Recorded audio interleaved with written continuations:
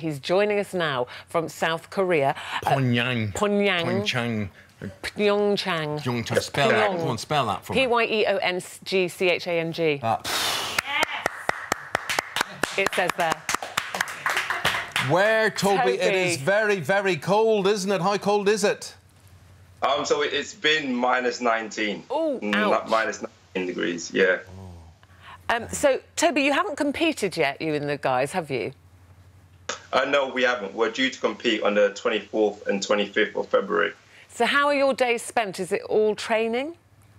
So right now we're training as hard as we can.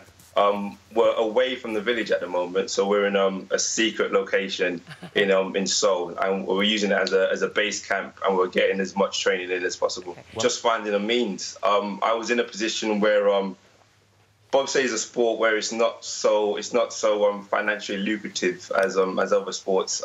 There isn't a lot of money flowing around in the sport, and it doesn't really get attention until the Olympics. And I had to provide means for myself to live and to compete at the same time. And bobsleigh requires you to be away for 6 months of the year. Yeah. So I found I was working as a cover teacher, but I found the commitments I had to put towards bobsleigh, I found it compromising on my role.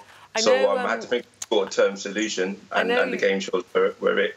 I know you weren't successful in the... Well, you were quite successful. You got 10,000, then you lost it again. We know it's a very difficult game. But you were successful on Deal or No Deal. £12,000 you walked away with. I was able to buy the equipment I needed. I mean, just to give you an idea, our spikes, so our running shoes, which are specialist running shoes to enable you to run on ice, they cost £300 alone, and they don't last for too long.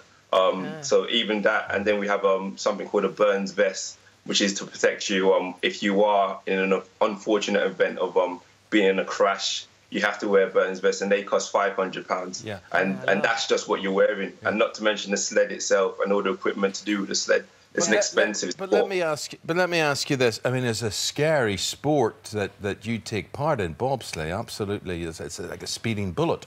But which is more scary, appearing on a TV quiz or game show, being fired out of a cannon, or being in a bobsleigh? I mean, I've said it before.